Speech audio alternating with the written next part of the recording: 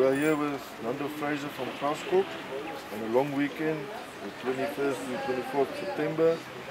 We will attempt to break the Guinness World Record for the longest continual barbecue marathon. He plans to braai for 72 hours non-stop.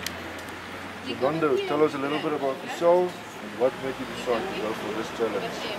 Well, it's quite a long story actually.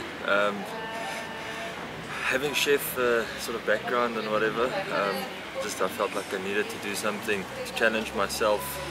And initially we wanted to go with the sort of the spirit that Jan Braai set up or had in mind when he started the Braai Day, to unite the people of South Africa around the braai fires, like Heritage Day, Braai Day, Braai for Heritage basically. It's one thing we all share.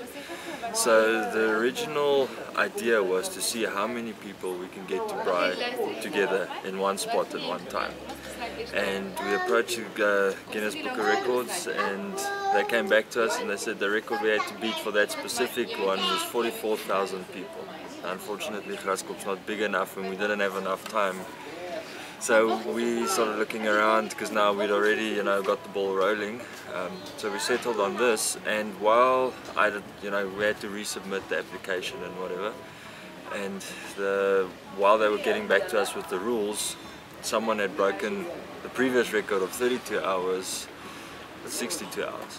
So I had to go for 72 hours, and that's where we are. That's what we're going to do.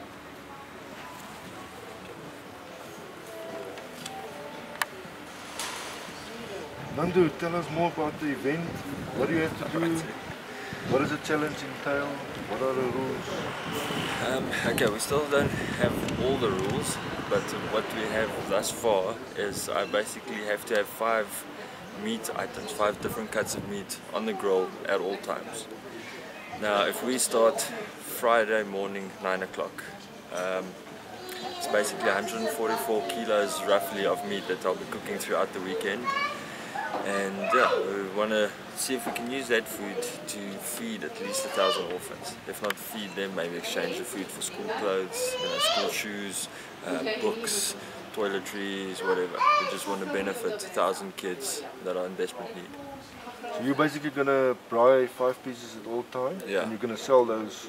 Yeah, either sell or you're swap. You're going to sell or swap? Yeah, because luckily we've had some really good sponsorship that makes it possible for us to be able to just give the food away or to trade it. We don't have to pay for anything, so we don't have to sell anything to make money. Okay, but basically you have to braai for 72 hours. 72 hours, yeah. Sure. They will tell me. I'm still waiting to find out exactly how the breaks work and if there are breaks. Initially it was 5 minutes for every hour that you on the event basically are active with it. But last year they changed it to 1 break every 12 hours. That sounds quite tough. Mm-hmm. So how are you preparing yourself? Are you going to stay awake for 3 days?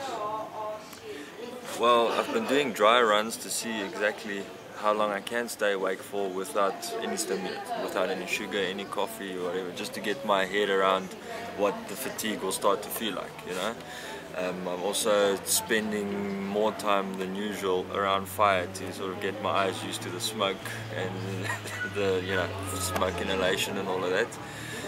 And a total detox. No sugar, no coffee, no caffeine, no alcohol, no stimulants whatsoever. So that if I do start to get tired here by maybe the 53rd hour or so, a cup of coffee would actually give me the kick to see it through. And you're not allowed, are they testing you afterwards for any stimulants or things? You don't know? I don't know. Can you take like reg markers or? I can't see why not. I suppose anything that you can buy, legally. Otherwise, you get all messed up and stand and braai there for 2 weeks. Yeah. What do you hope to achieve with this challenge once everything is over? What are your goals? Just to challenge myself to see if I can actually do it. And like I said, the secondary benefit, which has actually become the main focus of the whole thing, is to benefit the children. There's the 3 feeding schemes and an orphanage, maybe possibly 2 orphanages to make up the numbers, you know, for the 1,000 kids, and yeah, I just want to do it for them. And also, one of the founders of one of the feeding schemes that we will benefit is Bobby Duffett. He's a good friend of ours, of me and my family, and yeah, he died not so long ago, and I just want to do it, you know, in honor of his memory, just as a tribute. Very good. Do you feel ready? Do you feel nervous?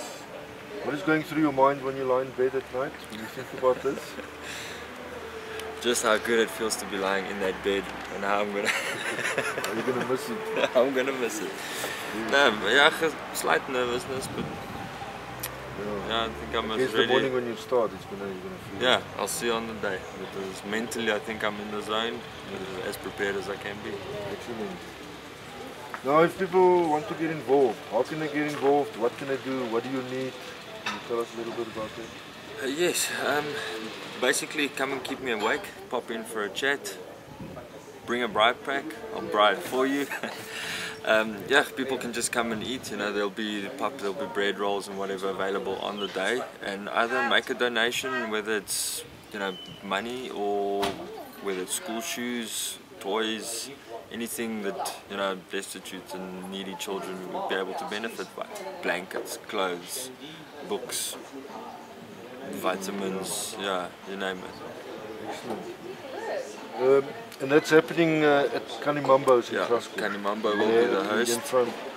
And the newly built drumming circle, because while I'm braaiing, people have to be a specific distance away from me. The public can't sort of touch me and get too close.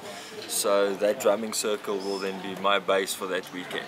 I'll be in the middle of it, and yeah, it's right next to the main road in Graskop, and people can come and support and see me and watch it all go down. This is a funny thing I was thinking of. Are you allowed to sit and braai? No rules like that? You have to stand? I have to stand. I can even have a beer. 3 days. I've done it before, I'm sure I can do it. Yeah, very good. We look forward to it. Anything else you would like to add? Last words, last thoughts? Yeah, please come and show your support, and like I said, come in for a chat, especially Friday, Saturday and Sunday evening from 3 until 7:30 in the morning. Well, Nando, good luck. Shift. I think it's a brilliant challenge. Good luck. Thank you very much. We certainly will support you. Yeah. Hope for the best. And we will look for your name in a Guinness World Record.